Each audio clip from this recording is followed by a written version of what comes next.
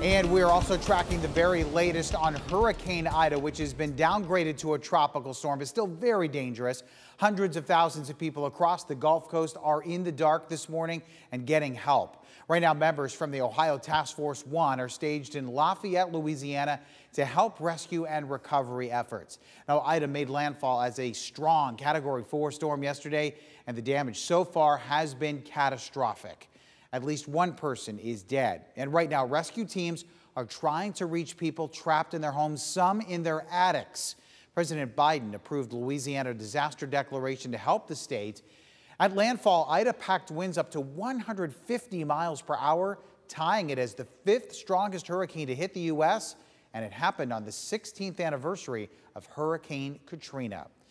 Let's get the latest from meteorologist Ryan Weekman. Ryan, you've been tracking Ida since last week. This is quite a storm here. Now, let's not think here, just because it's downgraded to a tropical storm, that this is about over, right? No, and many times the worst part of these storms, even though the winds make for dramatic images and maybe can be the most dramatic from that standpoint, it is flooding and waters that oftentimes result in the most death and damage.